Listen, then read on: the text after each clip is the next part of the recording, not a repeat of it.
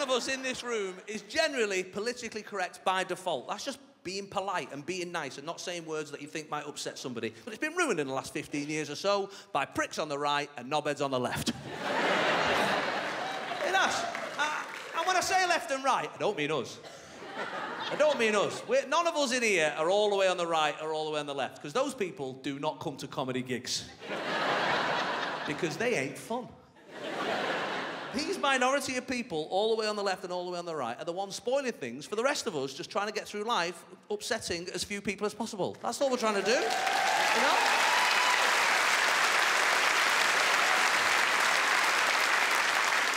And if we're honest with ourselves, we're all a little bit in the middle. We're sometimes a bit left, we're sometimes a bit right, just depending on the issue and how it affects us.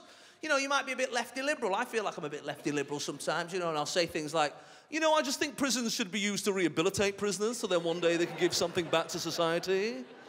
And then your house gets robbed and you're like, fucking hang 'em.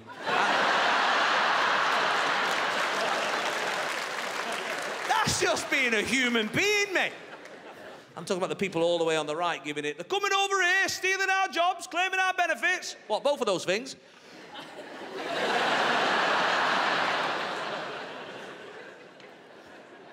And you've got the people all the way on the left, these bloody fun sponges. Finding offence everywhere you go, even in humour. Knock, knock, what about homeless people? They've not got a door.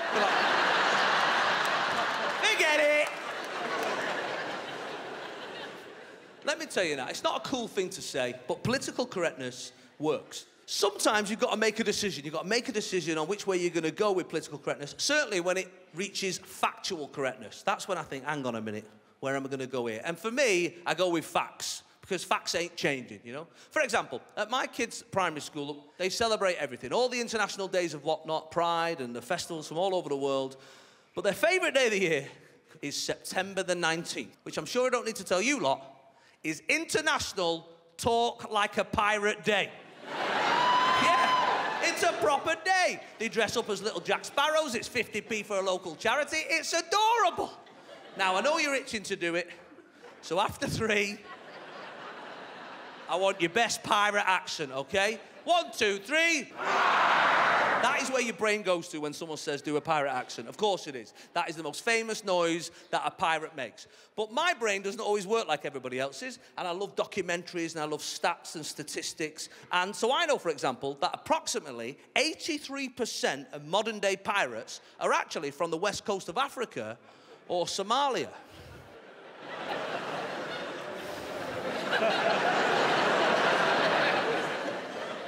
I mean, it leaves me in a terrible quandary every September the 19th. Every 20th of September, I'm called into the head teacher's office. Because my kids have just been wandering around school just giving it shiver my timbers. I'm like, well, that's how pirates sound now. They're just factually correct pirates, miss. It's not my fault the world's moved on. I will make you walk the plank. Guys, you've made your point. This is for home, not for out.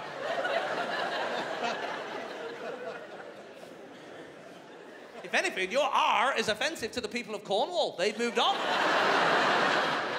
So now you know next time someone says do a pirate action, you can come straight back at them. Yo, ho, ho, ho, and a bottle of rum. That is how modern-day pirate talks. I've done that joke for quite a while now on tour, and sometimes when I've tried to do it on telly, they've gone, oh, what if people complain? That presumes that I wouldn't care if somebody was upset or offended by something that I said. And genuinely, I would be. I'm not one of those comics who likes to offend people. And don't get me wrong, I've got mates who do that, Jimmy Carr and Jim Jeffries and Frankie Boyle, and, you know, they get away with that sort of stuff because they don't have a soul, you know. They know where they're going at the end and they've made peace with it, you know. But for me, you know, I've been doing that joke on tour. We spoke to over 400,000 people. Not once have I ever got to the end of a gig, got to stage door or a local bar, and there's been like a pirate there.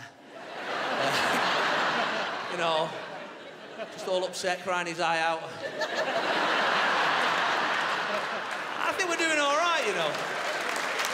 Bloody common sense. I've got the 2 5-year-olds, they're great. I've got this other daughter, that's what I call her.